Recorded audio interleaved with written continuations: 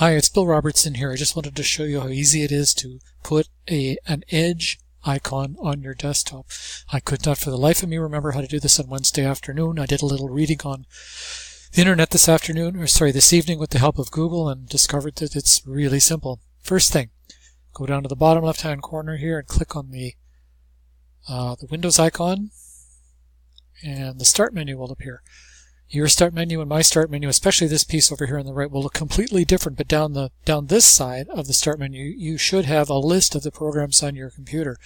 Scroll down this list to the M's. We're looking for Microsoft Edge. There it is right there.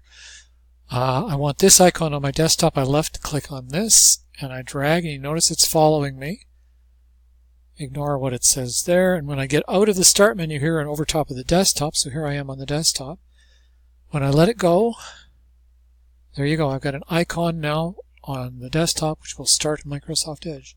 When I want to run Microsoft Edge, I just double click on this icon. You can use that technique, so click on Start, scroll down this list to pin icons to the desktop for anything you want. I want what else would be good on the desktop?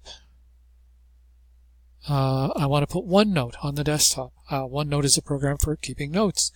I left click on it.